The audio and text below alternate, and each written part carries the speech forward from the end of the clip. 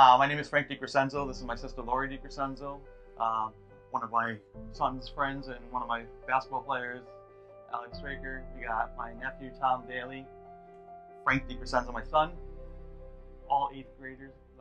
Brandon Lumen, one of my son's best friends, who lives in my house as well. My nephew Aiden Decrescenzo, he's an 8th grader as well. William Daly, sorry. He's a 8th grader as well.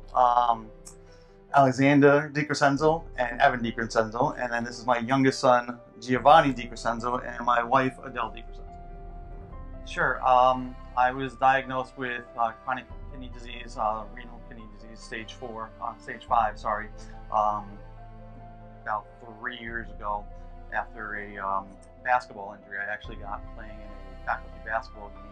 I tore my ankle and I had to have surgery on it, and because of that, the result of that was a high blood pressure that couldn't get controlled, and a combination of that and some previous creatinine levels that were really high, it affected my kidneys negatively and started taking away my function from my kidneys. And unfortunately, due to that, over a period of 2 years, we went down to enough kidney function that I actually had to start dialysis. So dialysis, I was in the center having dialysis done for 3 nights a week for about 7 months when they decided they wanted to move me to the at-home type of dialysis. So I've been doing that ever since for the last 1.5 years, 2 years now. And right now I'm on the kidney transplant at Albany Medical Center, and I'm looking forward to getting a kidney transplant.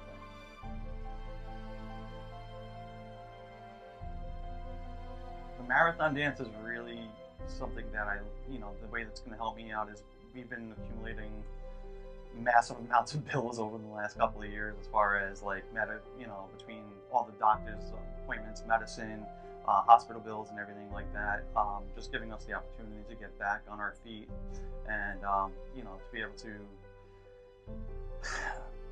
get back as far as replenishing different accounts and things like that, and also making sure that we can actually pay the bills that are coming up in the future, because between waiting for the kidney transplant, I'm still on dialysis, I'm still making those payments, and we still have to wait for the kidney transplant itself. And, future costs and things like that will really help us be able to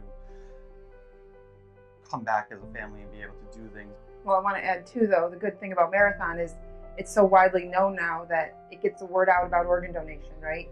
A lot of people don't realize that you can be a living donor, and they don't realize what it takes to be a living donor, or there are people in need. Most times people think, oh, dialysis, that's just old people. No, it can really happen to anyone. So, the stretch of Marathon really is also informative and can teach people about organ donation as well.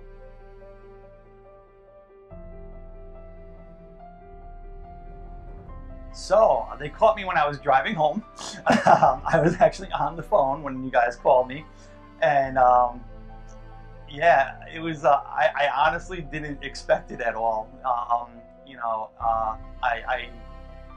I didn't know anybody had actually put me in, so it was kind of like I got a phone call, and like I believe I was talking with you, and it was just one of the. I was crying, I was laughing, I was it was one of those things that you don't expect, and you have and I don't know how to explain it.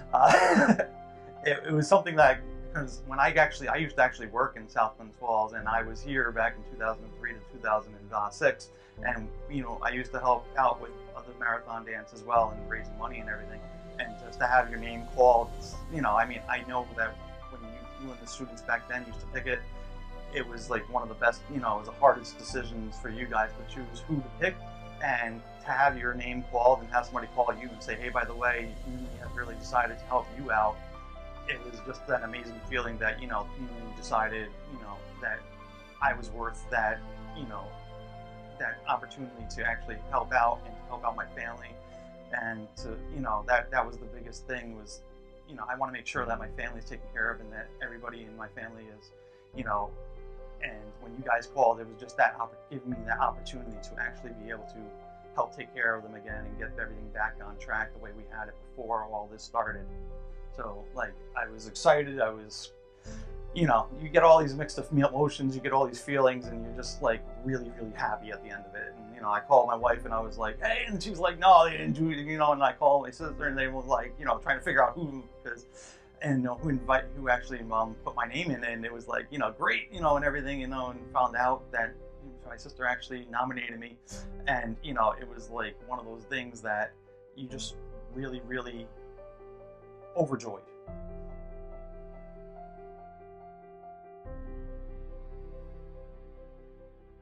Yeah, I just want to thank everybody for their time, their effort, their continued support of everybody in the community, about all the organizations, not just me, of everybody that's been, all the recipients that are receiving everything. The fact that you guys look out for people in the community, and that you're taking care of the people in the community, and you keep on working as hard as you do when you don't have to. The volunteerism is amazing. The community is amazing. You guys do a great job. We appreciate everything that you guys do. You guys are working really hard for everything. And we just hope that over the next, you know, this is going to last forever, and we'll just keep on continuing as long as we can to participate and help you guys out as much as we can. So we really appreciate everything that you guys are all doing, the hard work you're putting in, and thank you so much. There's nothing really that we can say. We can't thank you enough for what the opportunity has been for, you know, helping us with this process. Thank you, dancers. Go Bulldogs!